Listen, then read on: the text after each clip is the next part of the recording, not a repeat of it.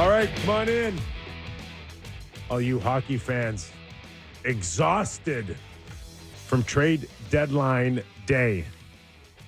Welcome, everybody, to our special edition of Trade Deadline Day, Real Kyper and Bourne Show. It's Nick Kypreos, Justin Bourne, Sammy McKee, Derek Brandeo, and Jen Rolnick for the next 2 hours. Special edition, 5 to 7 Eastern, here on Sportsnet, Sportsnet 590, The Fan, and Sportsnet Plus. And whenever you can't get us live, please download on your favorite pod platform and find us. And if you want, give us a text, 590-590. We'll see what we can squeeze in. But I'm not sure what we're squeezing in because we've got Brad Treliving, general manager of the Toronto Maple Leafs, in about 20 minutes. We've got Elliotte Friedman, who's going to join us at the top of the hour to kind of dissect what the heck happened. And where would Off the Rails Friday be without Doug MacLean later on in the show? Does it qualify as an Off the Rails Friday if the deadline falls on Off the Rails Friday? I just spent a minute saying, I don't hear anything. And then it's because I got my earpods on and I'm not plugged into the monitor here. So that tells you everything you need to know about Off the Rails Friday, don't you? Yeah, we're off the rails. Good. They're also called AirPods, Kyper. They're not earpods. What did I say? Earpods. You always call them your earpods. They're AirPods, bud. Get with the times, Pods okay? that go in your ears. I just added to Off the Rails Friday. That's what I did purposely. Did you see that? I See how did. that works? You're nailing it. Crushing it. How many trades, Sammy, did we have today? Lots. Lots of little ones. Do you want me to count them out live here? Do we think it's around 20? Sure. You don't have to count them, No Sammy. one's going to call your bluff. Okay. But would you say the best was saved for last? The biggest surprise? It seemed like everything was kind of fitting in. There was a couple of bigger names out there still to be played out, including Toffoli going to the Winnipeg Jets, which there's not a person in this country that doesn't like that for the Winnipeg Jets. No kidding. But outside of that, pretty consistent with maybe the fillers for teams around the edges. And then, boom, San Jose moves their prized possession up front, Tomáš Hertl, to like Vegas. And we're like, no, that can't be right. Vegas. Yeah. Vegas, baby. And if I may add to that, Hertl has been added to LTIR for Vegas, which means they now have $6.75 million in cap space to fit additional call-up. They have infinite cap in Vegas. They actually have figured out how to play in the NHL without the salary cap. It's like a glitch. They have a I don't know, left, right, start, select, ABA. Okay, for the record, I really, really like this trade more for San Jose than I do Vegas. Tell me more. Why is that? That's the first time I've heard someone say that. Because San Jose's so bad that you're not going anywhere with Tomáš Hertl. Anywhere. Agreed. So what? Who's the centerman they got back? David Edstrom. Edstrom. Which I think has got a lot of upside from what I hear about him. Okay. So it fits better for the rebuild plus the draft picks. It just makes more sense. It does, but I don't like that they retained salary for 6 seasons. You know what? You got to pay for the draft picks. You got to, it's just the cost. Yeah. JB, it's just the cost of doing business. That's all. It's not your money anyways. It's some rich billionaire that we don't know. It's not the money I'm worried about. It's cap space when they do want to compete. But to your point, maybe they think the cap in 4 years when they're competitive is so high that what's $1 million? So what exactly, what were the picks? It was a first and a, Sammy, do you have it? Yeah, it was a 2025 first round pick. Yes. And the Golden Knights got a third round pick back as well as is that correct here? A third round pick? Am I looking at that correctly? There's no way. No. I'll tell you what it is right here. It is. It's Edstrom and a first round pick. That's what it is. And I think it's good just to move on. Yeah. For the future. Yeah, so either way for Vegas, it to me is just so impressive in what they've done here over the past week.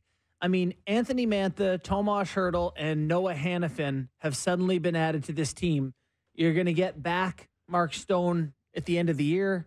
You still have Eichel in the mix, Chandler Stevenson. This decor is loaded. Like, the top of the West is unbelievable. Colorado probably made as big strides as Vegas did, or close to. They're in second, but I mean, boy, Winnipeg, Dallas, Edmonton, did their work early. It's the top of the West is just loaded. Now, Hertl is hurt. Hertl, right? Yes. So, but he's supposed to be back by the end of the season. Yeah. And I think this played a huge part in this trade, is that if you look at this guy's history with knee injuries, it goes back to 2014, 2015. I think he had major surgery. He had ACL, MCL. Yeah. And then just recently, he was out before the All-Star break, ended up playing in the All-Star break, and then comes back.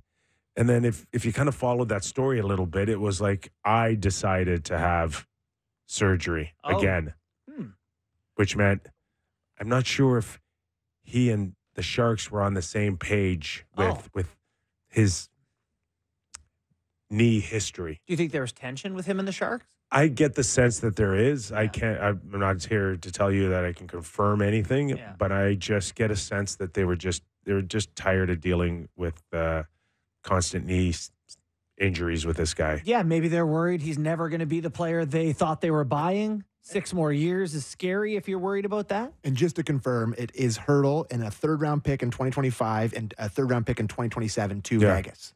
So they got 2 picks out of it as well, and it's Edstrom, a first-round pick, and 17% of Hertl's contract. Yeah, part of what you're paying. Yeah, he's had some major injuries with his knees, and it's great if he comes back and he's great, and he and Vegas can live happily ever after. But I think it was a concern for San Jose is how safe are these knees right now moving forward on this contract. Interesting. Taking it at face value for the player we know he can be. I mean, he's an elite guy, right? He scored 35 plus in the league. He's big. He's a really valued asset for a team that Vegas needed a little bit of help scoring this year, and so you love that for them. But certainly, if that's more of a concern than I had heard previously, that's something to keep an eye on. So how much? I mean, I don't know. I wish I had it in front of me, but how much are they going to add once the playoffs start? It's got to be close to $20 million. When guys come back, Alec Martinez and Mark Stone, Hertl now. Hertl will come back. He'll probably come back in the regular season, but towards the end there, it's a lot of money. It's a lot of money. Yeah, they're playing like $100 million cap. I'm sorry for my Oiler fan friends again. Yeah. They're going to have to go, well, I mean, maybe they're going to slip down to the wild card spot here, and you're not going to have to deal with them. Nashville is somehow ahead of them in the standings, which is crazy, but it sucks for a lot of people. I mean, I don't mind it. They're using the advantages, I guess, that they have. It's hard to kill them for it. But at the same time, if you're a fan of a team that's going to play them in the playoffs, you are seething today. Edmonton didn't make a move, Kip. Your thoughts on that, or do you want to go somewhere else? No, I'm okay with that. Yeah. Just saying that there was a sense that Ken Holland was still looking, but didn't have the sense of urgency when he was able to pick up the 2 forwards from Anaheim. Mm-hmm. I like the Oilers' pickups. I think, obviously, Carrick is a certain type of player that they like, and Henrique fits a need. But, God, this team is so good. So good. And to leave them without really a second line, they're short a guy in the second line. They're probably short a defenseman on the first or second pair, depending how you feel about things. And you're short a backup goalie. They did get Stetcher for some depth. Sure. But not someone that maybe a few Oiler fans were screaming to upgrade from Cody Ceci. Yeah. So it's very possible. They've been a pretty good defensive team, and when Skinner's good, they can outscore a lot of problems too. And this Oilers team is never one I'm counting out. I've got my own money on them coming out of the West still. I still believe in them. But today I think other teams improved over the last couple of days and closed the gap significantly. So we saw some significant trades in Vancouver and Edmonton, but we saw a significant one once again, from Winnipeg Jets, Tyler Toffoli. His name had been out there. There was a sense that Winnipeg was interested, but almost had to feel like, yeah, we've heard that one before on trade deadline, Winnipeg in, and then never closing out. But I thought this was a really, really strong move by Cheveldayoff to look at the West and go, and I see what's happening here, and I need more depth. I mean, yeah, I think I talked about them not having as much offense. Like, the Jets are a team that, because they don't have, if you ranked the best 100 forwards in the NHL, you might have Scheifele in the top 30, Ehlers, Connor, whatever you think, but they don't have any top 20 guys. And so they're going to have scoring throughout the lineup. And boy, this is a big addition for them. It's actually tough to figure out where to put all of their players, given how many forwards they have. They have as good a full 12 as any team in the NHL with Toffoli. So excited to see where he fits in and, what sort of impact he can have. Chevy's added some good guys over the years, Yeah. Niederreiter at the deadline last year. Nemesnikov was helpful too. Do you think you're surprised no first in that trade to get him? Was it a 2024 third and a second in 25? No, I'm not. Because, you see the price of Sean Monahan that goes for a first earlier on, and then you get Toffoli on the day for... Traditionally, centermen have always carried a higher premium. Yeah, that's fair. Just to me, that's one of the guys that was still left heading into today that I figured would have been part of would have got a first. I get the sense too is like Gary Bettman going out there last week. The talk about wanting the community to get re-engaged, corporate getting more involved. Toffoli adds to that. Come on, we're doing our part here. So let's go. Building needs to be filled. Renewals need to come in. Yeah. We're doing our part. I think it's a strong message from the Winnipeg Jets. We are stacked, and we are right in the mix to be a potential Stanley Cup finalist from the Western Conference. Like they're not. I don't see a world where they're not one of the favorites to me. Like, I know it's a tough slog in that Central Division, considering what Colorado did, considering what Dallas does, getting Tanev or whatever, but they could beat either of those teams in a playoff series. They could go to the final. So you're right, Kyper. It's a good message to send. Just so solid. Like, you feel like out of their 10 or 11 guys who can shoot it in the net, someone's going to have a good playoffs. Yeah, 100%. Like a couple of guys are going to get you enough goals. And then with Hellebuck, you just feel like they can compete. They added Colin Miller as well. On the back end, he was in New Jersey this year, plays 16 minutes a night. He's got a lot of playoff experience, went to the Cup final with Vegas in 2018. Just shores things up in the back end. I still would have liked to seen a little something else there, but I think a lot of teams feel that way. It was tough to make moves. In about 7 or 8 minutes, we're going to welcome in Brad Treliving, general manager of the Toronto Maple Leafs. A couple of pickups, depending if you're a Leaf fan. I'm not sure how excited you are, but a necessity if you want to take a long run in the playoffs is that depth. So he was able to solidify a couple of pieces, including Joel Edmondson, who did not play last night in Boston. But do you guys want to go just winners and losers here for the next little while, and you want to include what happened in the last few days, or is there something specific today that you still want to get to? Well, I think it was I don't want to call Kyle Dubas a loser again here, but I didn't love that trade. But if we want to get into that stuff, we can. I don't know if you guys talked about that today on the show. I just felt like that was the biggest one, and it feels like we haven't really addressed it. No, so I think that probably we should go there. Yeah. So what are your thoughts on the return for Gensel, Kip? It's kind of tricky now because we're a day like this or days towards the trade deadline. You're also talking about some assets that you haven't really been privileged to follow or hear enough information on. So as far as I'm concerned, Gensel was the biggest prize that you had out there in the last 2 weeks, a month. I don't know how far you want to go back. Yeah. Good player. But the one thing that I know about Pittsburgh is they're not big and they're not tough and they're not heavy. And everything that tells me from Bunting going to Pittsburgh to these picks, like there's nobody 6'3" and above. They're just they're almost like cut from that same Toronto Maple Leaf. Let's just get the most skilled guys here. It looks like he's taking a blueprint a little bit off of that. You know, if I were in his shoes and looking at the age of the core guys and thinking when you want to be good is now, basically, and you don't want to lose Gensel for nothing. Dubas lost a ton of players for nothing when he was with the Maple Leafs. I get the idea of seeking out prospects and not picks. You know what I mean? Like, try to get guys that maybe they can help you. I don't know if it's next year, but at least the year after that. Bunting is the guy that you take to Crosby and go, he's a 60-point guy. Like, we didn't get you nothing in return, and you kind of hope that you've appeased the team in the short term, still feel like you're competitive, and one of these guys comes through, you can say, all right, we turned a guy into someone, but I have talked to a number of scouts like you probably have, and none of the people I've talked to have been like, oh, I really love this kid they got. Like, they all sound like lottery tickets, you know, kind of B-level prospects, and who knows, though. Sammy, do we have Sid Crosby's post-game comments from last night? Now that we're on the subject of Pittsburgh, I wouldn't mind bringing that up because he was not happy. It was almost painful, JB. Yeah. To listen to Sidney Crosby. We do have it if you want to. Yeah, absolutely. Yeah. Let's go to Sidney Crosby last night after a very tough loss to the Washington Capitals. Not going to be any more. What are your thoughts?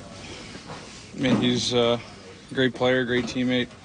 You know, a friend. I think did everything he possibly could. You know, in his time here. You know, just a privilege to play with him for the course of that time, and you know, some great memories. And yeah, it was just a privilege. That's all I can say. What are you thinking about the rest of this season? I mean, I know you're trying to get into the playoffs and win every game, but also management sends this message.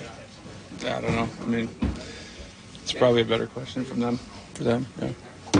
So did any of that I agree with that. distraction from playing to what happened tonight? That was his comments. I don't know. Well, it's, you know, how do you feel about, you know. And he said, I don't know. Yeah, ask them. Ask them how, you know, I can tell you they feel like we're quitting. And so I feel not great, Bob. It's just on the surface, a trade for the best guy available at the deadline for a former Sioux Greyhound, 3 skilly guys and no first-round pick. It's not great. Like, everything's great. You didn't get you got a first-round pick if Carolina makes it through the absolute meat grinder of the Eastern Conference, which they haven't shown a propensity to do. It's just, how do you not get a guaranteed first rounder in that trade? I think it's funny the way that they listed the trade, that they got a first and a fifth in the deal. Like, that was the way it was announced. First and a fifth, which reverts to a second and no fifth if they don't make the Cup final. Yes. Which is, you know, a very PR way to advertise it. We got a first and a fifth in this deal. Unless a likely thing. Unless the super unlikely thing, like less than 10% chance thing happens, and it's a second. I thought that was a bit of a sales. But I do think it's a great ad for Carolina to get Gensel. And Gensel's an excellent player. And you know what? And you guys, I like the Kuznetsov thing. Because I know Kuznetsov is a complete flyer, but as someone who once upon a time got sober, the idea of like wanting to come out and be your best self and committing to this like new like focus and energy and whatever, just knowing how I felt. I don't know Kuznetsov's situation, not that far removed from the player assistance program, but for a flyer for $3.5 million or whatever they're going to pay him this year next. That flyer scares me. Yeah, it does. And I don't think enough was spent on the fact that this guy had just been coming out of a NHL Player Association assistant program, which doesn't really tell you much. It protects whatever issues he's had. But the man has had some issues. For sure. My first thought is coming out of the program, and listen, I mean, I'm talking to an expert here. All good. Okay? And is Carolina, are you putting him in the best position now of strength to come in? Like, did 4 weeks in this program, he was in February 5th. Now he's going to resume his career. Like, how big of a flyer is it that you're coming out of a program and you're ready to go and you won't have some pitfalls that you had before? Now, I've been on enough clubs where I have seen certain guys have some issues off the ice, come into the dressing room, look us in the eyes, and say, boys, I'm going to be better. Mm-hmm. You don't have to worry about me. And I'm going to do everything I can, and I'm good. And I'm changed. I'm a changed man. And guess what? Doesn't happen. I think we can go deeper on that. We do have our guest. Okay, let's welcome in Brad Treliving, Toronto Maple Leafs general manager. Brad, thanks for doing this. I know it was a real busy day here, but your thoughts about the trades that you made, including Connor Dewar from Minnesota for a fourth. Just your overall thoughts today. Well, thanks for having me on, guys. I would call it, Nick, it's sort of a usual trade deadline, day and leading up to it. Obviously, you saw lots of deals take place probably in the last couple of days leading up to the deadline. I don't know if it was that busy for us today. You kind of spent the weeks leading up to the deadline to, certain things that you may try to accomplish or trying to accomplish and have a good understanding of what you may or may not be able to get done. As far as the acquisition today of Connor Dewar, as we looked at our group here and identified some needs, at the end of the day, we had some needs, if you will, going into the team or going into the deadline as we watched our team. And, the reality was we weren't going to be able to fill everything that we wanted to. And certainly in some cases whether it be, the things I always look at is you watch your team, you determine what your needs are. Then you look at it is what you need, available. What's the cost? What's the acquisition cost? And see, do you have the cost to get the acquisition done? So as we looked around, one of the things that we wanted to try to add to our group is add some depth at center, somebody who's defensively responsible, is a good penalty killer. One of the areas of our team right now is our penalty kill that needs to get better. We're not able to airlift a bunch of new penalty killers in. So number one, we've got to tighten things up from a structural standpoint. But B, if there's an area to tweak ourselves personnel wise, it's an area we want to do. Connor's a guy that came in from a cost fit in terms of a cap hit, a real competitive player. A lot of people may not be familiar with him.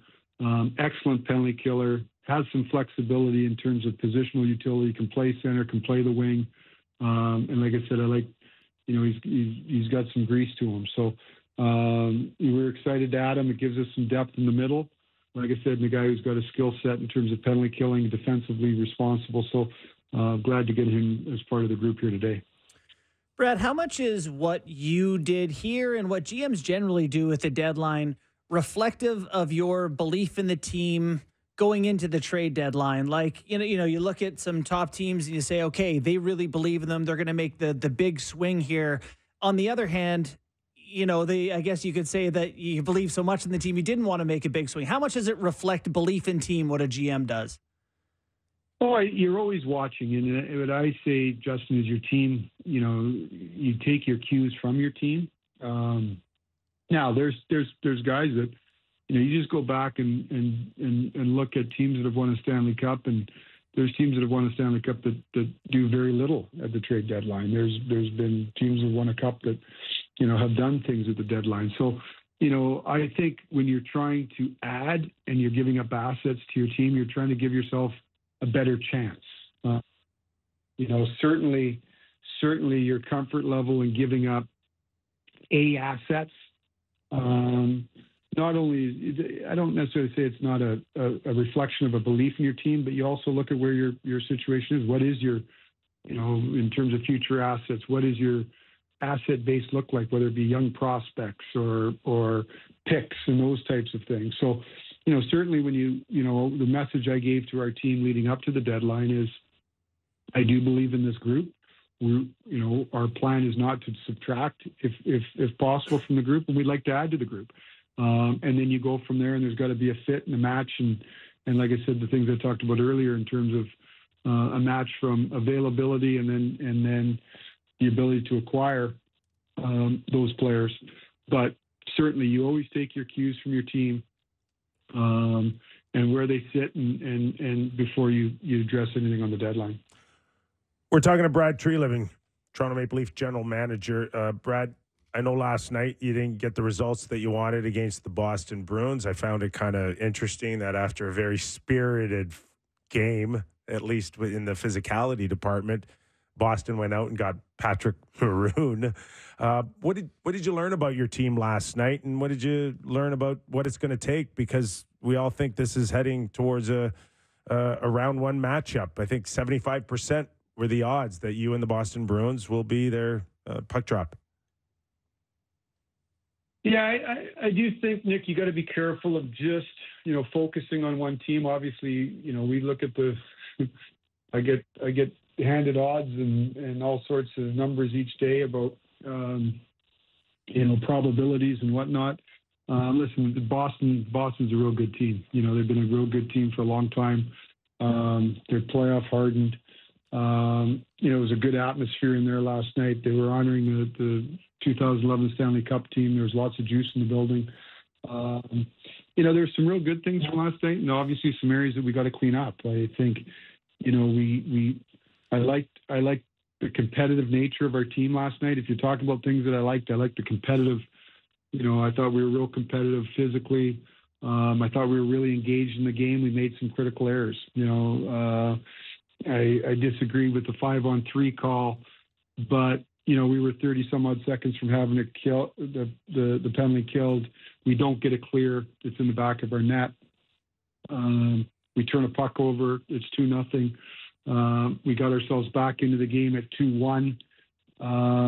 We had some chances to tie it up. We have a real good chance to tie it up at 2-2. Puck comes down the other night, comes down the other way, 3-1. So, one of the big takeaways I take out of that game is, number one, we've got to make sure that we're emotionally invested, emotionally and physically. It's an area that we've really tried to push in our group since we've gotten here, is talking a lot about, the game within the game and the emotional and physical investment that's required at the most important time of the year. I think we were invested in that game, but also when you're playing a good team like Boston, they don't beat themselves. They don't make the critical errors. And when you look back, and the game is a game of errors, but we made critical errors that I thought they capitalized on. And those are areas you can't make it playoff time. You got to be careful. You got to be good with your discipline. Your special teams have to be good. You've got to toe that line in terms of making sure that you're disciplined, but that you've got to be ultra competitive. And so that's the lesson that's got to stay with us. We can't beat ourselves. We can't make critical errors that gives a real advantage to an experienced team like Boston. So, these next 19 games, number one, they're there. We've got to qualify for the playoffs. We've got to earn ourselves a position to be a playoff team. And we got to use these 19 games to get our game in a position where it can have success in the playoffs. Brad, you guys added some muscle. Not that Dewar's a big guy, but feisty fella. And you've a couple of D-men in that obviously, big, heavier type guys. How much can this, I guess you talk about physicality and competitiveness, and how much of it has to come from your core guys, from Matthews, from Marner, from Nylander, the guys who are on the ice the most for you in playoffs, and how much can you lean on the guys around them to be that sort of physical edge to help them through? Well, to me, it's all of, you have to be physically, emotionally invested. It's not, and it's not about running guys through the wall or anything like that, but, you're fighting for every inch of ice when it comes to playoff time. And, at the end of the day, you're always led by your top people. They have to lead the way for you. And that's just the way it is. When you look at playoff series, yes, age old adage is, your top guys sometimes saw off, and it's the depth that can push you through. And I totally agree with that. But in terms of leading the way, your top people have to do it. And, as I talked to our group, leading up to this deadline is, number one, I said, I believe in you. We're going to do what we can to add to this group. We're going to try to help ourselves and add pieces and not take pieces away.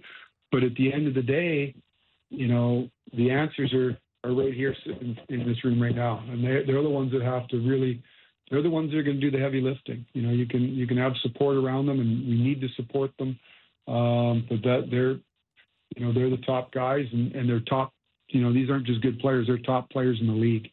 And they've gone through playoff success, and I haven't been, or I know they've gone through some playoff heartbreak here. And I haven't been here, but it's just, those are, each one's is another, just another opportunity to get better. And until you break through, everybody says you haven't broken through. The list is long of guys that, that didn't get through till they finally got through. And so that's, ultimately our big boys have got to lead us. And then the rest of the group has got to be there in lockstep to support them and do their job. This isn't, as I said on day one coming here, this isn't about 1, 2, or 3 or 4 guys and we just put everything on their shoulders. They've got to lead the way, and the rest of the group has got to be real good support and push and pull and make sure that they're doing everything to help, support our top people. And that's just the way it's got to be. And I've got all the faith in the world in them. And like I said, we've added some reinforcements here. And I know our group's excited. They're excited about the challenge ahead. We're excited as well as trade deadline's over and we get towards a Stanley Cup playoff. I know it's a long day for you, Brad, but we really appreciate you stopping by. Thanks for doing this. Okay, thanks, fellas. Have a good night. Thanks, you too. Brad Treliving, general manager of the Toronto Maple Leafs. Listen, they can work around the edges all they want.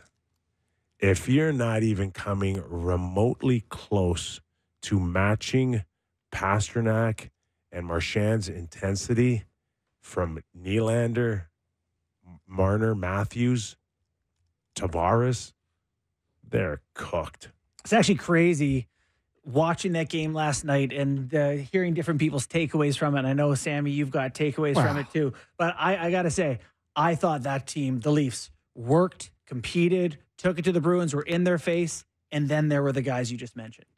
So I thought, as a whole, the team was really good. The guys who you're talking about and why I asked Tree about them, I thought they weren't up to the level last night. And it could be a back-to-back. It could be sick. It could be. But it wasn't there last night. I mean, do they have the bubonic plague? How sick are they? Like, they're out there playing. I think there should be, it's the NHL. You're making 11 million. You should be held to a certain standard. If you're sick and you can't play, you can't play. But yeah, it's a tough visual for me that we're in the third version of a bottom six or different guys or whatever you want that are on 1-year contracts, and they're the ones trying to be the guys that are lighting a fire under them. Tyler Bertuzzi's beating the crap out of people. That's why they get those guys, because they don't have it at the core. Domi's trying to fight Marchand. Domi's beating the crap out of Charlie Coyle. But those are afterthoughts, right? Those are players. Well, I don't know. What was the score when Domi went after 4-1. 4-1. Exactly. So it's message sending, but that's not where the game's won and lost. All these guys come in here, Kyper and Barney, and they all come in and they get a taste with this core and they leave. Foligno, Ryan O'Reilly, Luke Shen, Achari, I guess. Yeah, whatever. But now we're watching it happen again, where it's these guys who are dogfighting in the front of the net. Bertuzzi's dropping the gloves. Domi's getting into it every game. 91s just watching scrums. It it's doesn't like matter if those guys aren't engaged. That's like what I mean. That's the problem. That has always been the problem. It's the core of the problem, and we always dance around it. But that's the core of the issue. Like Willie Nylander, like you're the last man back. Is that just not the unwritten rule here, JB, where you just do not dance? You know how it is, Kip. There's like a couple guys, a team, maybe 10 guys in the league who you say have at it up there. Roll the dice. And Willie's close to that group, if not in it. I didn't play with many coaches that would just do that. Try the toe drag at the blue line. Alex Kovalev and Try to tell Connor McDavid he can't do it. Yeah. I mean, Willie's close to that. That doesn't upset me last night. Connor, it's not good. But. Connor, when he's turning up towards the blue line, he knows that he's protecting the puck and he's going to skate it back, or he's going to make it a nice outlet pass. And this is fine. But we're talking trends. Like, is this something like Willie does this a lot? He doesn't do that. Has he done it again this year? Like, to me, that's not a trend that I worry about necessarily. What I worry about, unless it's Game 6 or Game 7. Sure. Yeah, I wish it wasn't against the Bruins too. That's fair. Hey, listen, it's fair. It's not a good play. He shouldn't do it. The coach should tell him, don't do that. But to me, I see Austin Matthews going to finish checks and stutter stepping first and kind of pulling up. And I see guys in the scrums that are, as you mentioned, not those guys. It's not. Can they play? They can't. Can Matthews play that style last night and still be the 70-goal scorer that we think he's heading towards? He wasn't anywhere near the middle of the ice the entire night. According to Sport Logic, the Leafs had one high danger chance at even strength. And they scored. Oh, at even strength. I was going to say they scored too on physical for those guys. Every time the temperature gets ramped up and it's intense and physical and it's loud and all of a sudden it's a playoff feel, they pull up. There's some, a little nervous, maybe. Well, it scares the hell out of you that the two superstars, I guess Marchand's a superstar and Pasternak's superstar for the Bruins, just can't wait to play the Leafs. That's their favorite thing to do. And the Leafs hate playing the Bruins. And those two things, every time you watch, do they hate it playing shows. The Panthers and Yes. the Bruins. Yeah. Now, they do. I don't feel like you guys did about the game en masse last night. Like, in talking to you about it, I thought the Leafs were, again, back-to-back situation. I thought they were very competitive. The Bruins got 23 shots. Woll didn't make saves. Typically, you get a couple of saves. Matthews and Martin play better. Like, it's not tough to envision a game where that's a closer game. When was the last time we saw a game like that out of the Toronto Maple Leafs? And that was the most physical, emotional fights, game. Yes, but emotion. It's all the guys that, quote-unquote, don't matter as much. But you're not going to have Matthews and Marner fighting anyway. I just want them mad. I want Marner to celebrate his goal like Connor Geeky celebrated his goal. I want them to be angry one time. Yeah, maybe wrong guys to get angry. They're skill. Yeah, I know. Right? Well, there's lots of guys. There's lots of guys that do both, boys. Be a challenge. Maybe Connor Dewar can come in and rattle him up a little bit. He's a needle mover. I pre-like Connor Dewar. I've watched him fight 4 times. Okay, that's enough. What's his hometown again? He's from the PA. The PA. Yeah, Manitoba. 5'10" out of the PA. All right. Got to be tough. Scrappy. You want to go to a break? Yeah, let's go to a break. We'll do game time. Okay, plenty more still on this trade deadline, including Elliotte Friedman at the top of the hour and Doug MacLean. Back after these words. Nick Kypreos, Justin Bourne, Sammy McKee. Trade deadline day. Big names? No. And not so big names. I just, before we get to game time here, saw this tweet from Greg Wyshynski. He said, Vegas general manager Kelly McCrimmon said Mark Stone has a lacerated spleen and will miss the rest of the regular season. And it's unknown how much time he will miss after that. It's impossible to know what the timeline is. Where's my camera? Could it be 6 weeks? Fingers crossed. If everything goes well, we could have I wonder what the timeline is. That spleen becomes unlacerated right around springtime. I got in trouble yesterday for encouraging HIPAA violations on the air. So no comment on you? Apparently not. All right. It's game time presented by Bet365. Visit the app for latest odds and find out why it's never ordinary at Bet365. Must be 19 plus. Ontario only. Please play responsibly. Now, before I get to the games, there's 4 games on trade deadline day. You want none? Yeah, is that always been a thing? It's been a popular conversation. Do you agree with that? Do you care? Listen, there could be more action 2 nights before, 3 nights before. What's a GM doing anyway? Right? You think they're all sitting around watching us, right? What do you mean? TV made it what it is. Right. Before it would have been throughout the day, like you get a 10-second update and then you go about your day. Would you have always known as a player when deadline was, though? Oh, yeah. Like even. Oh, 1980s? yeah. And then you're like, no phone call. Yeah. Don't have my cell phone with me. Yes, it's nervous times for a lot of players. Yeah. So having said all that, the Winnipeg Jets tonight visit the Seattle Kraken. And to me, it's a really good number for the Jets just to win. Minus 120 money line. I feel like they're going to be very inspired by another addition. And Toffoli's not going to suit up tonight or whatever, but just the fact that they made another big trade, they're a much better team than Seattle. They're looking to get into the top spot in that in that Central Division and stay there. I love the Winnipeg Jets minus 120 in Seattle tonight. All right. That is I would even call that a lock for me. And the other games tonight, it's Dallas Stars and Anaheim. Not going to do anything with that. Minnesota visiting Colorado. Speaking of two teams heading in two different directions here. Minnesota just stripped down. And the other one I'm looking at, this is a weirdly short number to me. The Detroit Red Wings are in Arizona. They're only minus 135. Not sure why that is. A little bit fishy to me. But give me the Detroit Red Wings at minus 135 over the Arizona Coyotes tonight at Mullet Arena. All right. The Avalanche. At the Moulet. Trennan. Duhaime. Yeah. Middlestat. Okay. Hey, by the way, Walker. you see Bo Byram last night? Bo Byram? That's who they traded? Yeah. Owen Byram. Yeah, Bowen. Bo Byram. Yeah. Just snap one under the Can I bar tell for you Buffalo. Good hockey player. That's the best trade. For Buffalo. No. Period. You're not Most a Middlestat impactful. guy. Most No. impactful? Best trade. He has a chance to be a legitimate top pair guy. I think he's got a chance to be a star. Doesn't it feel redundant with Power and Dahlin there? Like where is he going to get on?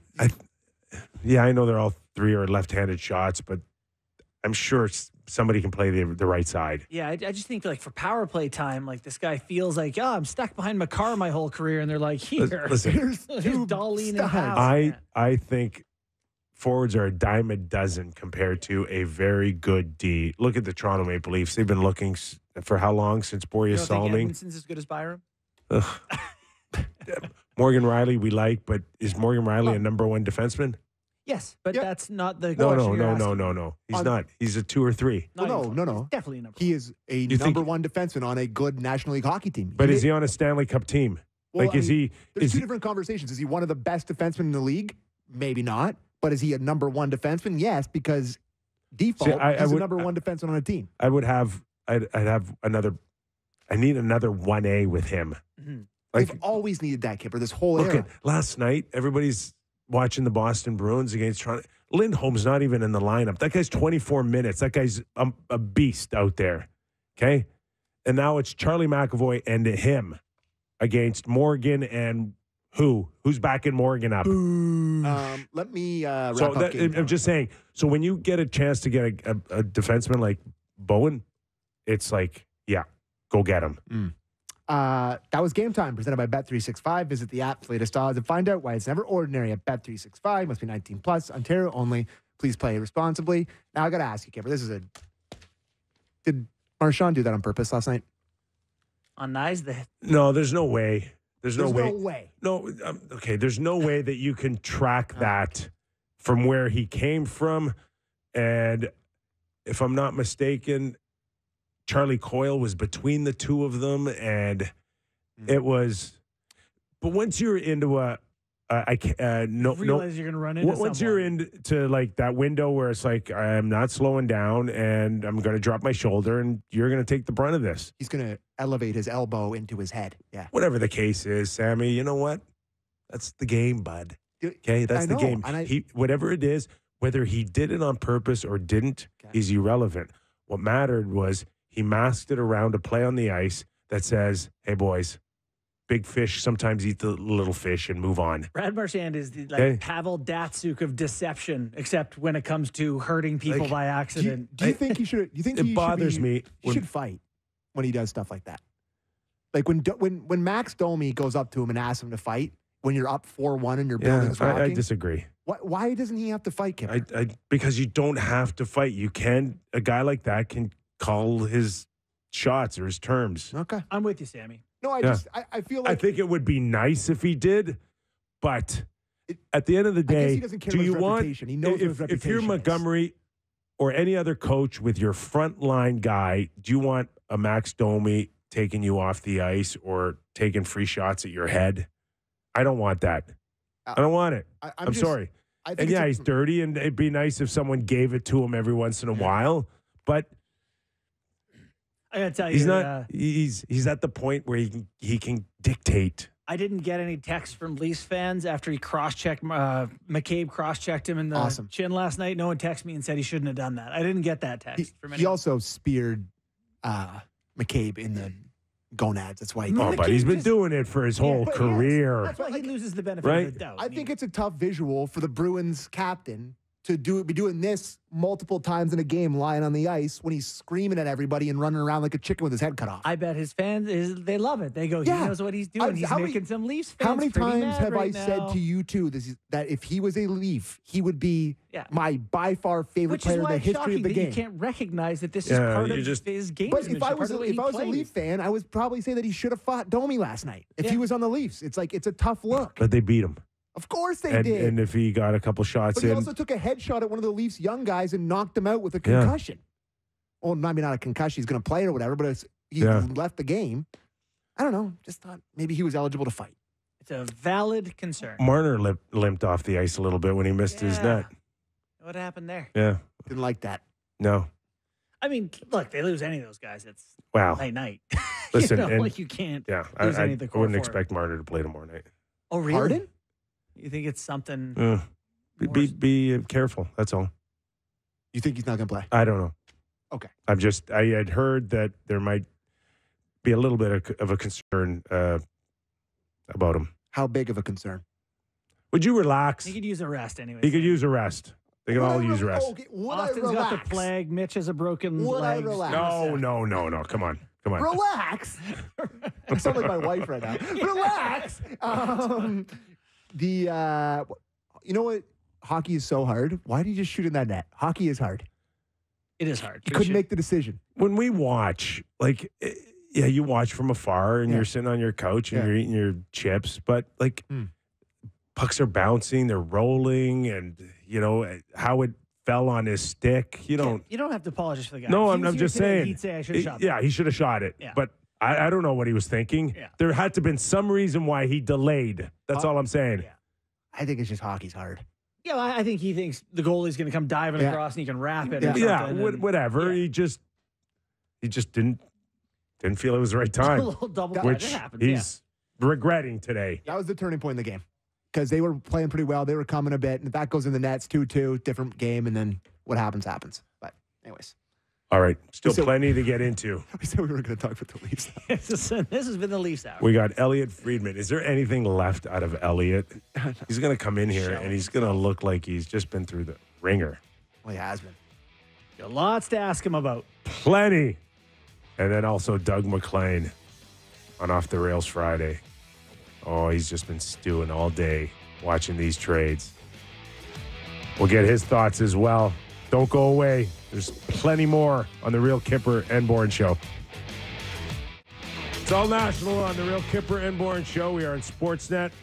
Sportsnet 590 The Fan. Sportsnet Plus. This hour of Real Kyper and Bourne brought to you by Bet365. Nick Kypreos, Justin Bourne, Sammy McKee.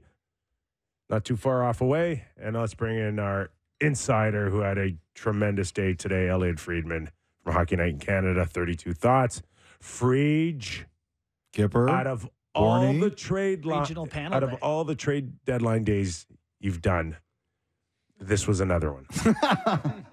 It was busy. There's always one that comes out of nowhere, and that was I heard Vegas was doing something big. But I had no idea it was going to be that. It's very seldom, and we like to think and we know that we've got the best insiders in the country, led by you. Hertl's name never came up. How often has that ever happened where a name's not on anybody's trade board? It's just boom. That's rare. Like, for example, I think yesterday, the one that kind of came out of nowhere was Byram for Middlestat, but you knew there was a chance that both those guys could be traded, right? So Hertl was playing when San Jose came through Toronto, and we asked him, and he said, I'm going to wait to the end of the season before I make any decisions. Coach Schur said the same thing. So, Nick, you're right. Like, he was nowhereville. And plus, he's hurt. So I never even thought of that was going to be the guy. Like, I really thought, like I said, I was racking my brain all day on what it could be that Vegas was doing. And you're right. I never even saw it. I never heard Hertl, never saw it coming. Was there a team out there today that you heard was involved in a lot that didn't? Boston. They didn't get what they wanted. They didn't quite pull the trigger. Boston, you could tell, and I watched a little bit of Don Sweeney's availability. He wouldn't answer any questions about Ullmark and what exactly happened there. Interesting one. So what happened there? It sounds like he maybe had a deal to LA, possibly was asked to waive, didn't want to waive. Well, all I can tell you about that is that he has a half league no trade, and I'd heard he was not willing to change it in season. Now, did he? He didn't have LA on. He had LA on the I'm not going list. 16 teams, I heard. He has half the league. Yeah. And, like, I don't know that the LA – I'm not saying the LA thing is wrong. I'm just saying I don't know that it's true yet. But there was definitely somewhere that they thought about sending him, and he made it very clear that if they're not on my list, I'm not going. But, Nick and Justin, I heard there was an Eastern team that took a long look at Ullmark. I think Boston had a deal going with another Eastern team, and I think it was goalie and defenseman Boston and potentially defenseman coming back to the Bruins. I haven't pinned it down yet. I don't know what it is, but there was something else, and I don't know if that one broke up. I don't know if that one broke up because Ullmark had him on the list or the deal just broke up. Yeah. But there was something in the Eastern Conference, too, for sure. The goaltending market shrunk, for sure. Yeah. But we still saw Jake Allen leave the Montreal Canadiens to New Jersey. Yeah. And I'm going, like, where's the sense of urgency now, New Jersey? They got Kakin and Allen. They're like, we fixed it. Well, what it allows them to do is, number one, what this says to me, and you're right, Nick, it's late. But what it says to me is that, A, they think they might be worried that these two kids are getting shell-shocked in the NHL. Dawes and Schmid. Yeah. Now we're gonna protect them with 20 games. So let's take our 13th pick overall and bring in Allen so we can turn it into 16, 17, 18th overall. Come on. It's a test drive. There's no question it's a test drive for him and the other guy. Like, I got to say, this year, the other guy statistically, Kakkonen, he's like goals saved above expected. He was one of the best in the league for a long time until it finally gave out there. To me, test drive. To me, this has maybe a feel of Fitzgerald wanted to go big with the Markstrom. Yes, for sure. Or could that have been the Ullmark one? And the analytics department won out. You hate that analytics department, eh? I don't hate it, but I know the battles. I know the battles that go on with teams. And you think it's there in particular? I think there's a disagreement a little bit in that under that roof on okay, how much do you want to spend on this position? I think it's also I would also believe that in that particular case, it's what you think you should pay for Markstrom. Like, yes, that I wonder if that's even the bigger question than what you spend at the position, because I heard Toffoli, so they traded Toffoli to Winnipeg. I thought the Jets had a great day. I thought they were really good today. But Toffoli, I heard, was looking at a Killorn-like deal. That's kind of what he wanted, and Killorn's at 4 times 6-ish. And I heard the Devils weren't willing to do term. So, and that's also a very analytically based decision, Nick. So I think the bigger question is not so much how much you're spending in goal, but what's the price you should pay to trade for Markstrom? Well, the other thing I did here too was Markstrom was all set to go to New Jersey. Yes. And he wanted to go to New Jersey. He's got a no move. Mm-hmm. So if he wants to go to New Jersey, then why do we have to spend top dollar for him? He wants to come here, and he's got no move, which means So you think New Jersey held? we're in the driver's seat here. They are definitely, I think they definitely believe that. Like, to me, like Fitzgerald said today, this doesn't prevent him from going out and getting someone in the summer. And I believe that guy will be Markstrom if it's still available to them. But, one thing that happened this week is Noah Hanifin wanted to go to Tampa. And it's going to work out for him very well in Vegas. I wouldn't be surprised at all to see him sign an extension there. But he was kind of like, Tampa's my team. That's my one team. Now, he didn't have the no-move club Markstrom had. And Calgary said, you know what? We're going to send you over here instead. So as you know, Nick and Justin, it becomes like a little bit of it becomes a little bit of an alpha battle over who's got control. I still think there's a chance he ends up in New Jersey, but we'll see where it all goes. Surprised Rob Blake didn't get a goalie at all. I heard they were looking at Riley Smith. I think they liked the idea of Toffoli. They didn't have much flexibility there. And if this is true, he couldn't get Ullmark. Saros was not available. I don't know that Markstrom was available. Who else are you going to get? Like, they feel if they play the way they play, you got to find someone who's better than Talbot. Who was available that was better than Talbot for the price you would have had to pay? Tough day, I think, if you're a Kings fan, though, and you watch Colorado and all the other West teams load up, and you're in the mix going, well, who's going to wipe us in the first round? Like, first round of the playoffs in the West is going to be unbelievable. Which brings me to the Vancouver Canucks. Yeah. They didn't end up doing anything more, obviously doing a lot of their work ahead of time. There's rumors that Phil Kessel might sign with them, but nothing ends up happening there. Were they trying? And They were not. They wanted Gensel. They absolutely wanted Gensel, but they didn't have what it would take to get him. Like, you look at that package, they couldn't do that. They weren't willing to give up the prospects their top prospects that they have, understandably. I think they were in on Toffoli. I don't know that they were able to beat the price that the Jets gave for Toffoli. And after that, it really sounded like listening to Patrick Allvin. After that, they really didn't like much else that was out there. Look, I think this. Lindholm has had a really rough year. I would not have liked hearing my name getting traded again if I were him. I completely agree with that. But you know what? Like, I'm going to Lindholm and I'm saying, it was tough for you in Calgary. It's been tough for you so far in LA. There's a big contract on the line for that's why I like Mantha going to Vegas, because he knows that he's been motivated. He's been playing hard. Lindholm has to get going. Like, someone has to say to him, you're leaving money on the table if you don't really get going here. Yeah. And that's why I think if you're Vancouver, he's the best player available to you if he can finally figure it out. He can wipe out a rocky regular season with a fantastic playoff. 1,000%. 1,000%. And that's why, and it's in his own best interest. They've got to be saying to him, you're leaving money on the table if you don't get going. We're talking to Elliotte Friedman from Hockey Night in Canada, 32 Thoughts, and fresh off this year's trade deadline, along with Jeff Merrick. Terrific job, as always, you two. Elliotte, you had mentioned Hanifin and the Tampa Bay Lightning losing out on his services. They go to Matt Dumba. Yeah.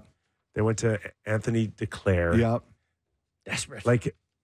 Not exactly big names now at this point for the Tampa Bay Lightning. Is this just an organization that's spent and have Stanley Cups to show for it? But is this the end of Tampa Bay now being in a position to keep the engine really greased? Nick, that is a great question, and I've been thinking about that a lot. Like, over the years, one of my sayings is I do not underestimate the Lightning, because they got a lot of guys going to the Hall of Fame there. But you look at Washington, they're starting to turn down. Pittsburgh, obviously starting to turn down. And I'm wondering about Tampa too. First of all, they don't have a lot to trade, so that's number one. But number two, it's weird, but does it make sense for them to trade their best things right now? Like I actually like these two guys as fits to pick up for them. I think Duclair and Dumbo will help them, but the Islanders are 2 points out with 2 games in hand. Like, who are you betting on right now? How about Lou doing nothing? Lou's just like, we're fine. I'm sure he tried stuff. Yeah. We'll just never know. Yeah. Like, he's taking that with him to the grave. Like, we're just never going to know what he tried to do. But, like, Nick, like, would you swing for the fences now? Or like Isaac Howard or whatever else you have?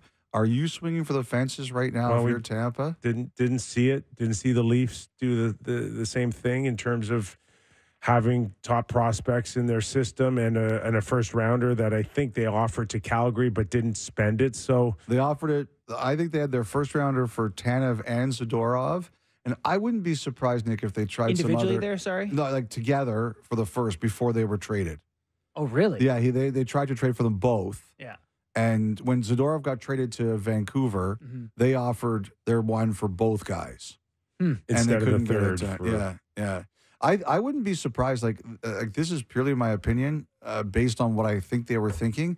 I wouldn't be surprised if they tried to get both Dowd and Edmondson, and Washington just said it's going to cost you more than that. Speaking of Washington, they wanted Kuznetsov out. Yeah, it was time. He wanted to go too. It was time. Okay, and I got into this a little bit with JB at the top of our show, and I'm really surprised that Carolina would go take a guy like Kuznetsov, who's fresh off the NHL player assistant program. And to me, are they 100% sure that this guy's ready to come back and be a contributor here? How long is it a long shot here, Elliotte, that you're taking a chance here that he's ready for this challenge? Look, I think when it comes, I don't know if I would call it a long shot, but it's a risk. There's no question about that. I think it comes down to, Nick, how do you feel about him at $3.9 million? Because like I think everybody remembers in 2018, he was an all-world player. I'm fine with the money, Elliotte. I just say I've been in dressing rooms that if a guy's not there 100% and whatever issues that he's had, are they put away now? Are you ready to come in and be part of this team and play nicely in the sandbox here? That's all. Well, I think he said today, this is my last chance. Like, he knew that, like, he was put on, like, that. How humbling is that? He got put on waivers. If he were to... But that tells me how much Washington wanted him out. You're making $8 million. And now I'm bringing... But the thing, to me, it's a bigger picture. You got to go money. through the room first. Like, first of all, there's no question they don't do this without Brenda Moore's approval. And I heard they also talked to some of the players, and they supported it. Yeah. Oh, no, for sure. And if anybody can get this guy, focused, it's Brenda Moore, for sure. If he were to... go back into player assistance at some point. Is there complete salary cap relief from that? Is there? I have to check the rules, but there are situations where players can come off the cap. I have to check. Like, he was off their cap this time because I believe it was his second time in the program. So I know he was off their cap. I don't know it off the top of my head. I have to check. Yeah. But there are situations where there's relief. I mean, the Carolina Hurricanes, obviously, pretty good deadline. Like, if Kuznetsov can contribute offensively for them, then making another ad, how do you feel about what they did? I think the two best teams in the East are Carolina and Florida. Yeah. Like, I think they are. I think, the Rangers, I bet they're going to look at this deadline, and they took a swing at Gensel. They weren't willing to put the prospects in that the Penguins wanted, so they didn't get them. Yeah. Like Roslovich. Yeah, he's fine. Yeah. I think it sounds like they were in on Pacioretty, but he didn't go. So they unfortunately struck out in some things they wanted to do. But to me, Carolina and Florida are the best teams in the East. In the West, I think there's 6 teams that could win the West. Yeah. And the thing about Carolina I really like is last year in the Eastern Conference Final, they lost because they couldn't score. And they have this rule, we don't bend on rentals, we don't pay a lot for rentals. Well, sometimes you've got to change your plan.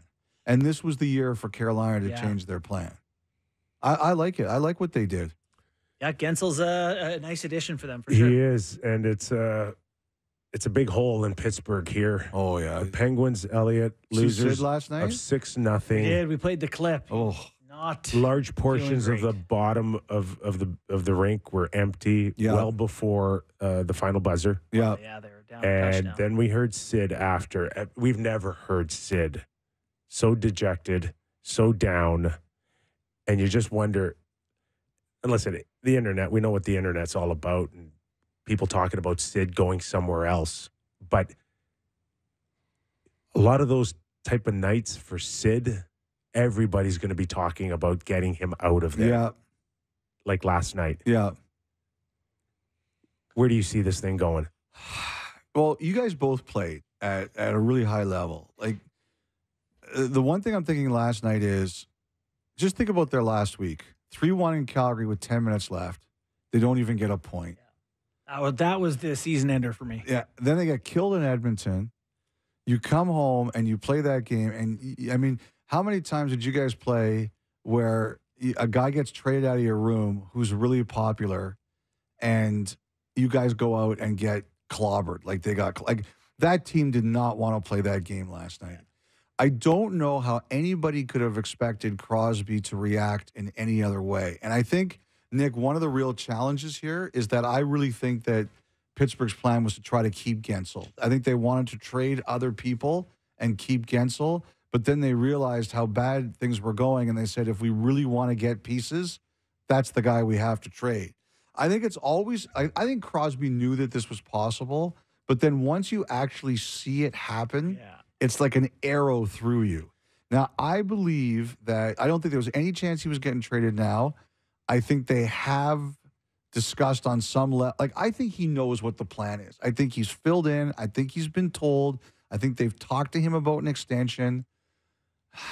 But okay, if that's the case, but here's the thing too, Nick. Like, he's Malkin extended and Letang extended. Do you see him walking on these guys? No, I don't. But if he's on board with the plan, then you can't look as down and dejected as he did last night. He wore his heart on his sleeve. I disagree with you on that. He still cares. Yeah, he's Sidney Crosby. He cares. No, he had no hope last night. Yeah. The hope is that we're going to make necessary moves to try to get better. And if he's on the program, he's got to start sending that message. And I'm not sure if they're completely on board here moving forward yet. I'm not convinced of that. Yeah. Based on what I saw last night, that doesn't tell me him and Kyle are completely aligned. You know what, Nick here, I mean, that's just my opinion. Yeah, that's all. all. Fine. But here's the reason I don't overreact to last night. Like, again, you play at a really high level.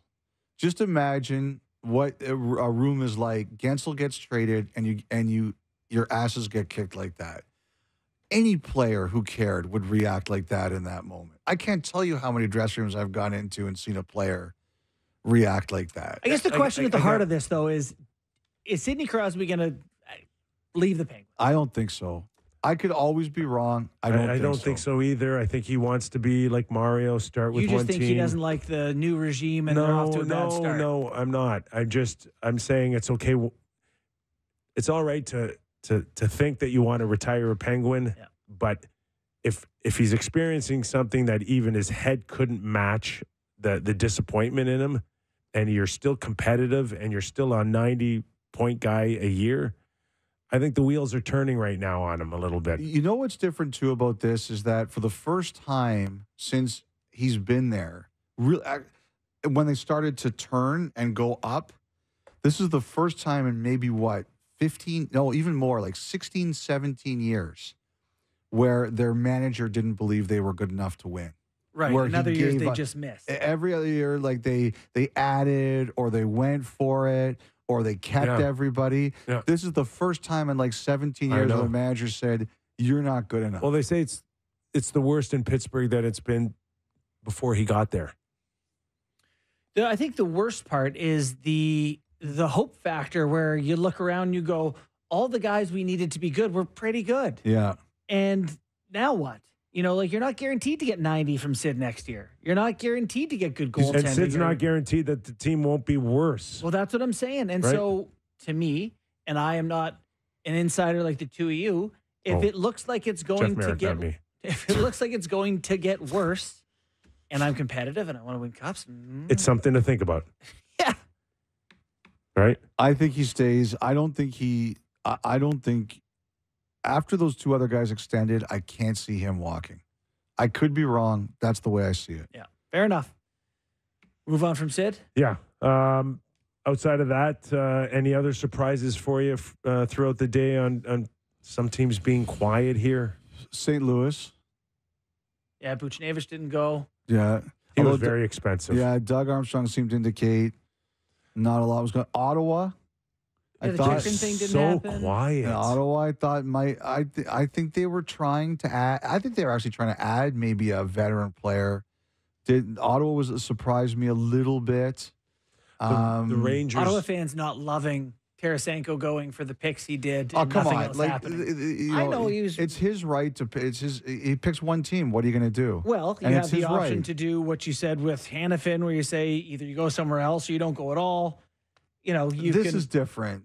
I Yeah. think that was a little I agree. bit different. I don't think there's. Listen, I agree that he got what he could and they did fine by it. But Yeah. I think fans don't necessarily feel as positive about it. Yes. We've seen the trend the last few years, Elliotte, of deals getting done like on a Tuesday or Wednesday Yeah. instead of a Friday Yeah. here. Is it strictly because of the salary cap being locked in and no growth there? Will it open up once the I think cap it's going to gets open up this summer and next Will year. we start seeing teams push the envelope Yeah. up until 3 p.m. like we saw Hertl and Vegas? Well, you remember Vegas, like Vegas has done this several times. I was thinking about this after. They used that 3 o'clock deadline remember? For no reaction from other clubs. Well, also just as a pressure point. Like, you remember when they traded for Mark Stone, it was like a 257. And today I think there was San Jose had another player, Barabanov, the winger. They were trying to trade him, and they thought they're going to do it. And then all of a sudden, they only have one retention spot left. Yeah. And Vegas is like, hey, if you want to do Hertl, here it is right at the end. And, Vegas is very good at that. They use that 3 o'clock deadline. And deadlines spur action. I think they do. I mean, I wish everybody was like Jim Rutherford, where he came out and said, all right, it's December. I'm ready to make my trades, but not everybody is like him. Yeah. I'm hoping, Nick, with the cap, and the other thing too, Nick, is I've heard there have been some pretty aggressive salary cap projections, depending on who's doing them over the next few years. And I'm really hoping that loosens up everything. Is there not a max growth per year, or can it? No, I mean 5%. Well, no, the cap can go up whatever. There's an escalator. Yeah. But the cap goes up whatever the revenues are. Okay. But also don't forget that when they redid it over COVID, there were some different links and changes. Which but they that didn't eventually maximize the escalator, I think. They used to do it all Yes, the time. all the time. They used to do it all the time. Put as much money as you can in the system, Yes. and that also caused high escrow. Yeah. So it was But I've double-edged heard there are sword. some pretty some teams and have some pretty bold predictions about where it's going. I don't know if it's going to be right or wrong, but there are some teams apparently that have some pretty bold predictions. You heard it here I first. hope so. Leafs are going to extend Tavares 11 mil, 3 more years. Sam just woke up over there. What did you think of their deadline, Toronto? I said when we were on the show earlier, I think it is at best a tepid endorsement by the GM who's watched this team and said, I can't sell here, but I don't necessarily believe this is a team that I want to pour a bunch of assets into. So I think they were a little hesitant. I still like the team a lot and feel like these guys will help, but There's nothing that happened for the Toronto Maple Leafs that will make people feel any differently about them going in as, I don't want to say big underdogs against Boston or Florida, whoever they end up with, but they are underdogs. They are playing the underdog card for the first time in a while here, and you hope that it could be at their advantage. But it's also the first year where they're not saying, okay, let's look around and see if the new guys fix it. Yeah. Where it's like, it's you, 34 and 16 and 88 and 91. It's you. Your team, go ahead. So I almost like the change in pressure there. I have to say, the one thing that surprised me about all this is that in a lot of ways, this should be the most likable Toronto team in a long time. They're vicious out there now. But you know, Tavares but think about Matthews. But think about it. They turn. like in goal. It's been insane. Yeah. Like look. Like no. Have any teams have as crazy goaltending as Toronto has this year? And also on defense, they've had a revolving door of injuries and suspensions too. Like I think in a lot of ways, they've actually kind of punched above their weight this year. Totally fair. But people are. So mad. People are still mad so at 4 mad. year ago losses. I don't get it. And they lost Legason. The Leaf waiver claims continue. Another depth guy, you know? him. Yeah. Lagesson, I thought this year there were times he was hugely important. Yeah. He's a one-way NHL player to me. Yeah. I think he's a good player. All right, pal. We're gonna let you go and eat or sleep, or what do you do? What do you do after trade deadline? We gotta work tomorrow. We got a show tomorrow, so I'm gonna sleep. Oh, yeah, you'll be on your A game on that one. What happened? What happened? You know what, Nick? I gotta tell you, there were a couple of the times this week. Like I put out one tweet where I said, Nashville claims Anderson Dolan from Nashville. Like I had a couple this week that I was like, I am on the precipice of disaster here.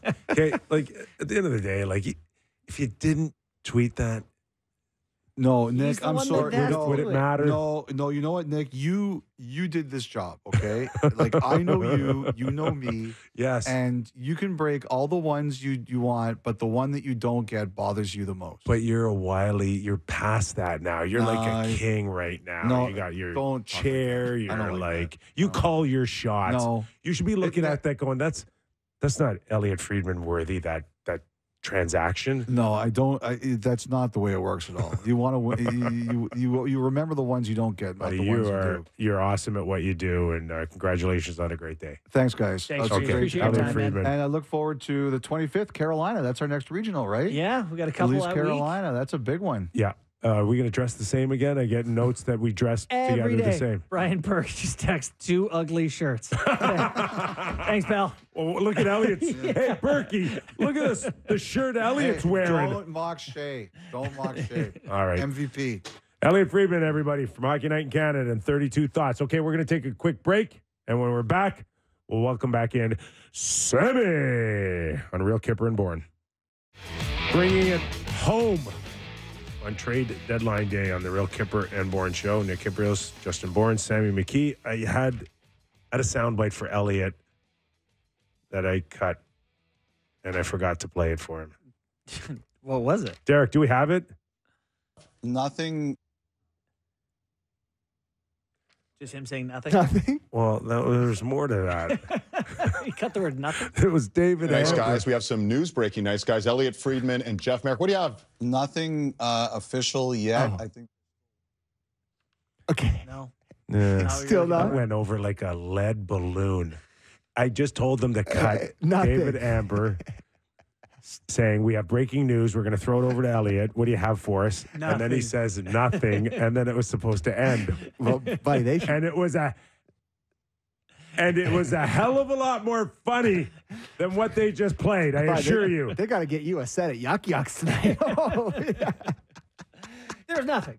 Nothing. There was nothing. We get it. Buddy, if my producer wasn't here watching we golf go. all afternoon. I wasn't watching golf. I was right on top of everything. I would not. Me?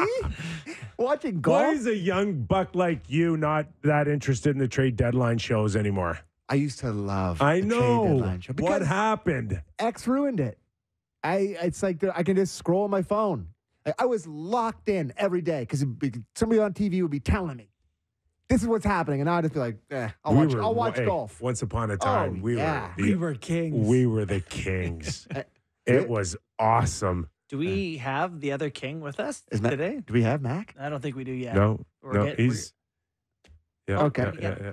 We're going to get Doug MacLean. He's just, I don't know. He's probably pissed. It's 6:30. The guy's probably had dinner reservations. Yeah, that's it's right. late at night now. Post Hey, dinner, he's for gonna God. he's gonna Oh, be yeah, he he's is. gonna be pissed right Yeah, now. I can tell he's. That's a Lululemon hoodie. Right What there. is I know going that. It's a on? nice one. Let's welcome in Doug MacLean, your favorite on Off the Rails Friday, former NHL president, GM, and now world-renowned author. And I don't know, what else can I say about you? That's pretty well. Well, I'm a lecturer at the University of Colorado or wherever it is, Concordia, So let me ask you, on a day like today, trade deadline day, do you miss the action of, besides me calling you and bugging you? I gave you a couple of the deals last night that I thought would happen. And after that, I was trying to help you out, with, what Dubas was going to do and a couple of things like that. But overall, I really didn't. I can't say I like it as much as Elliotte. I really can't say. Wow, that's his bread and butter. That's his bread and butter. Yeah, he makes his name. I mean, you used to be one of those guys. Yeah, but you know what? It was a fun week. I mean, Jimmy Rutherford started off on a nice note, and Vegas ended on a nice note. So hey, I never ever envisioned that injuries would become the critical part of trade deadline day, and it's overwhelmed everything else. If you're injured and you're on LTI, your team can improve themselves, and if you're on LTI, they can trade for you. It's unbelievable. You're speaking of Vegas here now. Yeah, and I got to tell you one thing. When I heard Hertl went there, I was blown away. Just a minute, he's injured, but they did their homework, and full marks to Vegas. I know they're going to have a $120 million payroll, but they did their homework. So I thought it was a good move. Find the loophole. Yeah, find the loophole and don't whine about it. Everybody's got fair opportunity, and the league don't whine about it. You guys missed the loophole when you were setting up the cap. You missed it, and now you win a cup with a $120 million payroll. Imagine Edmonton and Vegas now in the first round. Mm-hmm. Two teams that I thought had great deadlines. I love what Edmonton did with Henrik. I really do. I like the little fourth-line centerman they got, Carrick. And I like Sketcher. He's a competitive depth guy. I like what they did. Mm-hmm. And Edmonton won't be easy to beat, guys. They will not be easy to beat. So that'll be a great series. And Pittsburgh, what do you think? I feel bad for Kyle. I'm sorry, Sid. You feel bad for Sid? No. I feel bad for Kyle because Sid's mad at him. Which is, kind of unusual. But I mean, I happened to watch the Chicago Wolves a little bit. I had watched the guy the kid they got as a prospect. I wasn't in love with their prospects, but I don't know them that well. Bunting, I'm not a fan of. I know Kyle likes him, and I know he's to me, on a 1 to 7 rating in the NHL, a 7 being a franchise player and 1 being a guy you don't want. To me, he's a 4.5. And they got a 6 for him. They got an impact player for him. A guy that scores big goals, can play with good players. I like what Carolina did a lot. And Kuznetsov, that makes me a little nervous, out of their character, but the guy can play. But Mantha, big body guy with 20 goals. Hanifin shows up and plays the other night because he really wants to be there. And then they pick up Hertl. I mean, look, that's a great day for Kelly. I want to read you a Tom Fitzgerald quote. And just talking about Markstrom, he says he doesn't mince words on the goalie market. There is a market. People performing have set that market. All I'm trying to do is be fair in that market. But you also need a team that wants to make fair deals rather than extorting you for every big asset you have. Talking presumably about Craig Conroy and what they were trying to get for Markstrom. How do you feel about... are GMs trying to do fair trades? This helps me, this helps you. Or are you trying to go out there and win a trade, trying to get all you can out of a guy? Look, I talked to Lindy after he got fired the other night. He said, it's kind of frustrating. We outshoot the team 55-33 and we lose 3-1 in my last game I coached. What's that tell you? I mean, and hey, I love Tommy Fitzgerald. He played for me. He's a quality person. I think the world of him. But this should have been done 2 months ago. Mm. The goaltending situation, if you think you're a playoff contender, which they were, and I know they had some tough injuries, I get that. But look, you can't let it go till this late. to try to get a goaltender. I thought it should have been done 2 months ago, and it cost him a playoff spot, in my opinion. So, tough beans. That's just the way it goes, And I know the goalie market's tough, and I know Markstrom, it fell through the cracks for whatever reason. But and maybe Tommy did work for a couple of months to try to get it, but he didn't get it done. Colorado catch me a little. Okay, hold on. Just one more question on the goaltending in New Jersey and Jake Allen. Is this to ease the pain of the last 20 games for the likes of Luke Hughes? You trying to protect him a little bit here? You know what? I don't understand why you would take Jake Allen. I mean, if you didn't get, is Jake going to get them in the playoffs? What are they out of the playoffs right now? And how many? No, teams they're not. They're not going to make it. They're not. No, but why would you bring in Jake Allen? Well, just to settle these guys down, though, so they don't get buried. They don't get their heads caved in the last 20 games. That's the only thing I can think of. That's the only thing. Well, you've thought of it, and there's no sense me commenting on it. I thought it was a wasted acquisition, a wasted couple of phone calls, getting Jake Allen for me. And I like Jake, but I don't see any value in it. What is your deadline experience like, Doug? Like, did you do any sort of deals at the last second there? How much did you enjoy being a part of the frenzy leading up to the final minutes? You know what? It was always a fun time. You have your group together in the war room, and the calls are coming. A lot of my experience was getting rid of money, which was really a frustrating part of the job. Yeah. It's like, okay, we've got to get rid of Sanderson's money. We've got to get rid of Sador's money.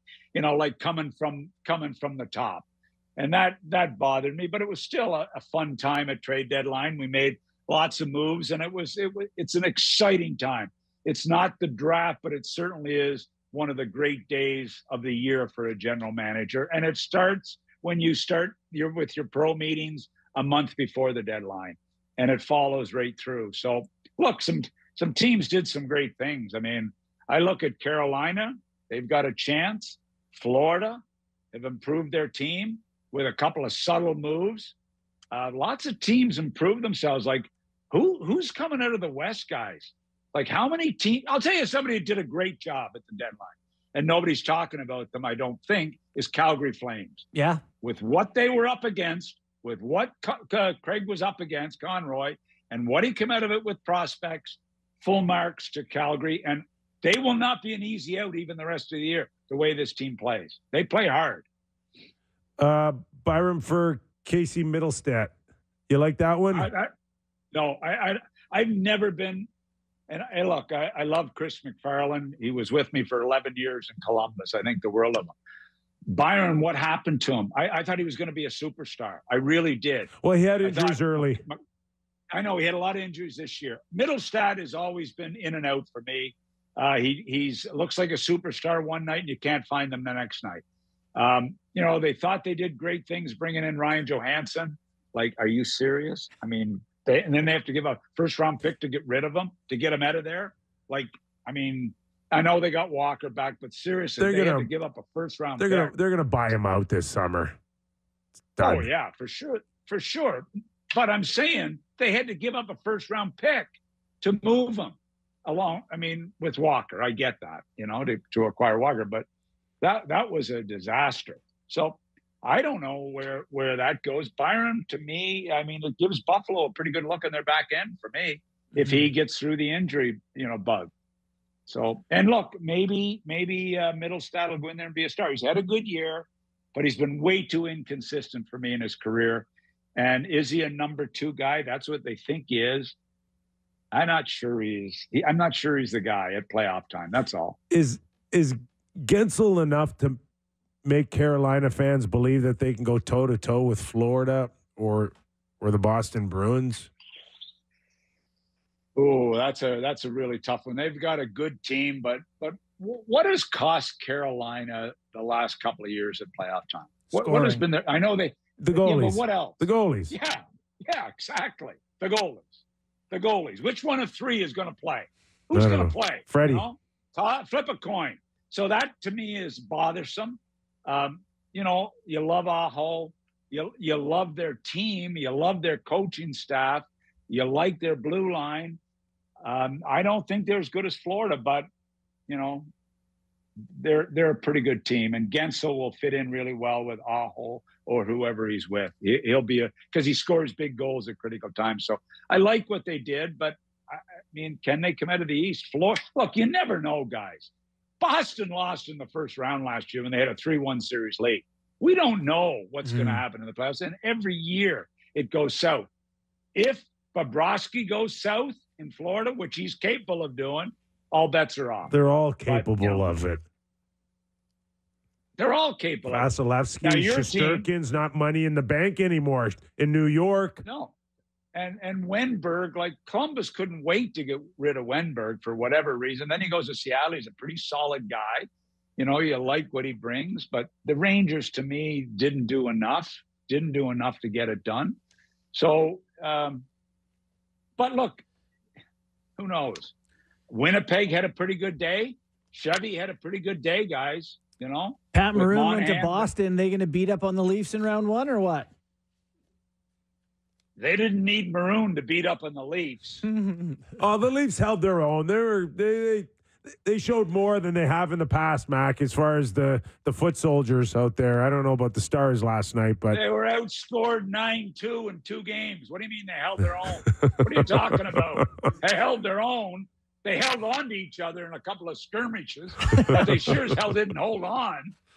Good God, what are you talking about? All right. I know Marner got points, so you're happy. Marner scored a nice goal, and then beautiful goal, yeah. Kind of limped off the ice. Hey, listen, I liked what Bourne said there a little earlier. You know, this is the team. This is they maybe with no pressure. Maybe with no pressure, they'll get it done in the first round. Hey, I'll tell you what. I'm not saying it would not surprise me that Toronto beats Boston in the first round. It would not surprise me. Even after you just lambasted me for your 9-2 when it was really 8-2 score. The playoffs are a different season, Nick. You know that. All right. You know. You confident I'm trying to be thoughtful here. Willie Nylander can go toe-to-toe with Pasternak. I know physically he can't, but can he go as far as being as dangerous? They screwed up. They should have got Alex Nylander. He got a hat trick there in Columbus. I can't believe he can't score. John Davidson's biggest trade in his career. Alex Nylander, Bumstrom or Bemstrom or whatever his name is. Anyway.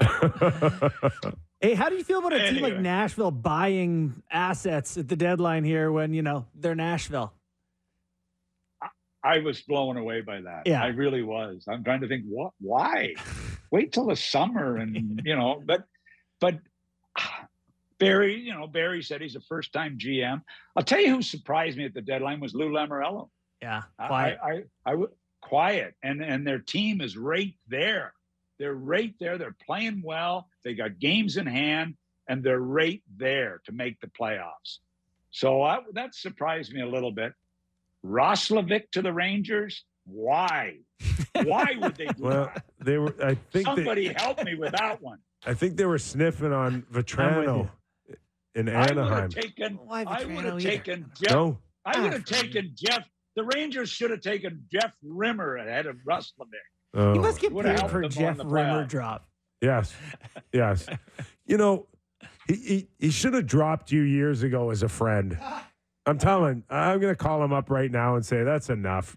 That's enough. If he would have dropped, but listen, if he would have dropped me as a friend, he wouldn't have got the job in Columbus because he drove me crazy.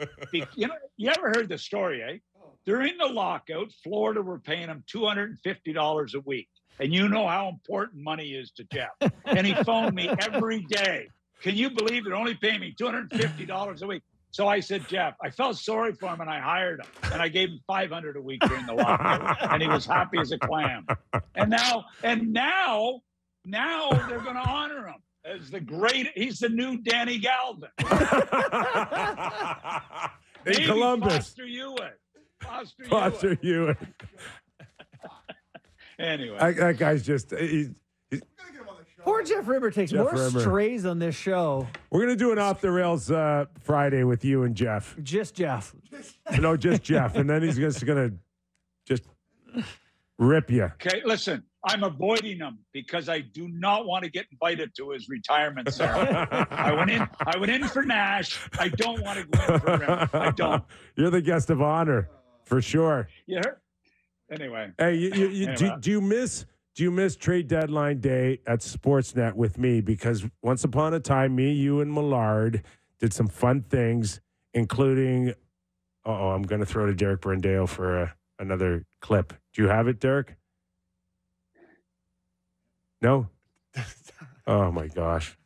I'm 0 for 2. It was I missed the deadline so much today that I almost missed coming on because I had forgot all about it.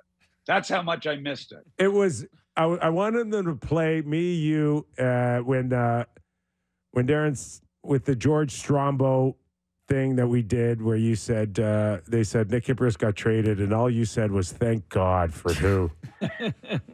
And the flip phone. You remember the flip phone? That was my only line I had on trade deadline day. Well, listen, Sportsnet, they don't resort to that stuff now. They don't need that. They're so good right now. They don't need us doing like SNL skits. That's for sure. I may not go that far, but I'm not going to say anything. We got to go. Yeah, you better get me off the air quick. Get me off quick before I say something. Cut the transmission. Even on trade deadline day, you could just drive it in the ditch once again. I know. Thanks for doing this, Doug. It was a boring day for me. All right. Take care, guys. Hey, guys, thanks for having me on. I really you're appreciate welcome. it. All right. Thanks, Mac. Go to your wine. Go to your beach. Go to your Porsche. Go to your RV. He's nuts. That was mine. Just killing Jeff Rimmer. People even know who Jeff Rimmer is. He's the Columbus Blue Jackets play-by-play guy. Yeah. That's insane. I wouldn't if it wasn't for Doug MacLean, but I'm glad I do. And we're going to have Rimmer on now. Yeah, let's have him on 100%. with him. Let's do a Zoom chat with all of us. And then, Stadler and then Waldorf we'll up there. They will. They'll be like the old puppets on the Muppets. Yeah. The old guys. The old puppet Muppet. Yes, the old puppet. Sounds about right. All right, I'm pretty much spent today. This is really strange. The extra hour we came in, we did a hit for the trade deadline day, which was good. Fabulous. But it's just really my rhythm's off. As you can tell, I'm calling for stuff that's not coming in. That's just not me. I'm a pro. You are. But the league has been reorganized. We'll come back here on Monday, regroup. A lot of hockey words this week. Yes. A lot of hockey games, words. radio, all that. It's been good. Yeah. All right. How many games did you say on tap tonight? 4 tonight. And next year, you'd rather have no games on trade deadline. That's what you told me. It doesn't really matter. Don't care. Well, because you watch golf anyways. Oh, here we go. Scotty Scheffler. Buddy, it's the Arnold Palmer. It's the first big one of the year. Let's go. All right. Our thanks to Brad Treliving, General Manager of the Toronto Maple Leafs, and Doug MacLean. Frege. Frege. Yep. Yeah, you got me. How come you got to look after me better like my buddy JB. Oh, it's Friday. Sammy. Be nicer. Who cares? Have a great weekend, everybody. If you get a chance, give us a rating and review. Love to hear from you. And we're back on Monday on The Real Kyper and Bourne Show.